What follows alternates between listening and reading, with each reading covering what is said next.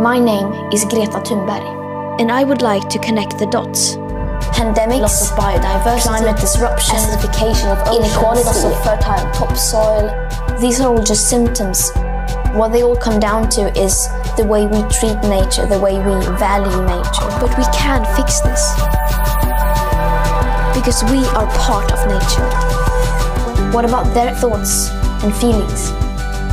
Some animals plan for the future, forge friendships that last for decades. They play, they help each other. They show signs of what we call empathy. How will we be judged? Those with the most power have the most responsibility. So, what will you do?